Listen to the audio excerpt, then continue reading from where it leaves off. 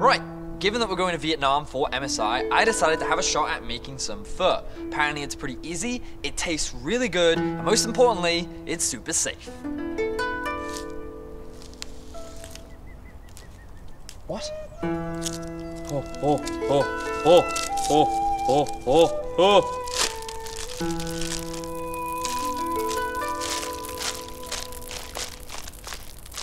What?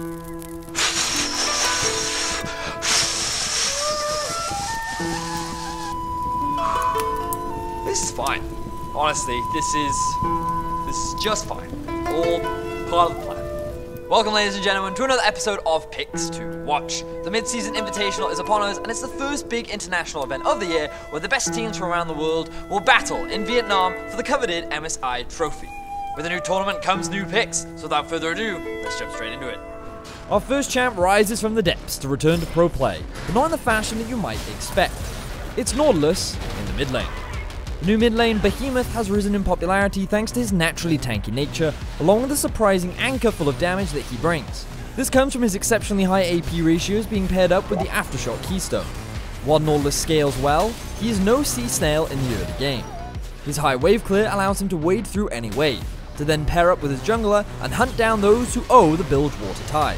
On top of that, his incredible amount of utility will set up any foe for his teammates to quickly bring down. You'll find yourself in the deep end when going up against Nautilus in teamfights. The CC helps lock down even backline targets, and the surprising burst means no carry is safe from his vengeance. As mentioned before, the core keystone is Aftershock, and typical builds include an early Protobelt into a Morello and followed by Zhonya's. The HP and cooldown reduction contribute a lot to his kit, and even this small amount of AP is enough to threaten any opponent. One must be aware though. Due to Nautilus' naturally high wave clear, he can often push his lane and leave himself exposed to ganks. Do not stray too far into open waters, or you may sink from the ocean's weight. Our next champion is the light at the end of the tunnel. That will melt you. It's Lux support! This Crown's Guard has taken her place as a guardian down in the bot lane. This is thanks to Aftershock providing what it often does, more survivability. Assuming one combine their opponents, this rune makes the squishy mage, well, not so squishy, while still being able to dish out damage. In lane, this overly positive companion provides assistance in wave clear through the use of her Lucent Singularity, along with poking down her opposition. As the game progresses, she becomes the ultimate double rainbow, by providing both effective offense and defense. Once she has completed her core itemization, she provides a lot of defensive utility to her teammates, while still being able to bind, blind, and blow away her opponents. Speaking of itemization, she typically starts by prioritizing Frostfang. Follow this up with an Athene's Unholy Grail and Ardent Censer. The synergy with these items and her prismatic barrier will shine bright enough to light up anyone's day. Remember that this little light, while tankier with Aftershock, still lacks in mobility and is reliant on landing skill shots. Be aware of your positioning and be patient, or run the risk of your light being snuffed out. The final champion on the list is a curious creature with an identity crisis. It's Neeko.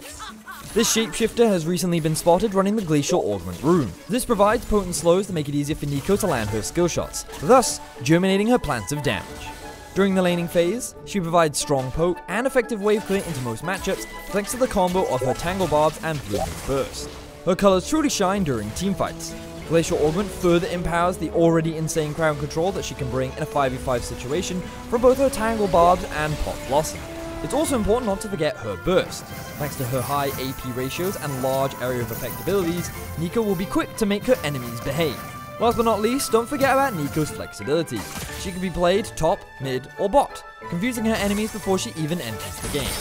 The typical build includes a Hextech GLP and Twin Shadows to act as a way to proc the Glacial Augment. This can then be followed up with a Morellonomicon, Zhonya's, or Deathcap, depending on your preference. Remember that while Neeko is slippery, she still lacks a form of escape, and is rather squishy. Be careful of your positioning, or your Shomar could go everywhere, which honestly just makes a massive mess. That does it for this episode of Picks to Watch. If there are any fun or interesting champions that you think could make their way to the mid-season invitational, be sure to go into the comment section below and let me know. The tournament will be kicking off on May the 1st, and you won't want to miss it. Thank you very much for watching, and I'll see you in the next one. I was just cutting some onions, and now everything is on fire. How is everything on fire? Why is this on fire? Why am I on fire? Oh my god, there's so much fire.